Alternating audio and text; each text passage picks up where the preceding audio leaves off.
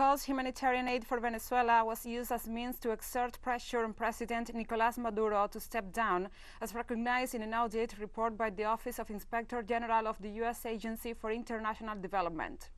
The report refers to the alleged humanitarian aid that extreme sectors of the opposition, led by self-proclaimed President Juan Guaidó, used an attempt to force their way into Venezuela from Colombia in 2019, in what formed part of a massive media show that sought to rally international pressure against the legitimate Venezuelan government.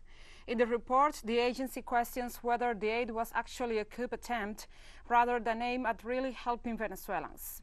The report noticed that the aid did not enter Venezuela as was the supposed objective, but was distributed in Colombia or shipped to Somalia. As the title of the report recognizes, U.S. aid actually played a role in fraud in its supposed response to humanitarian needs in Venezuela.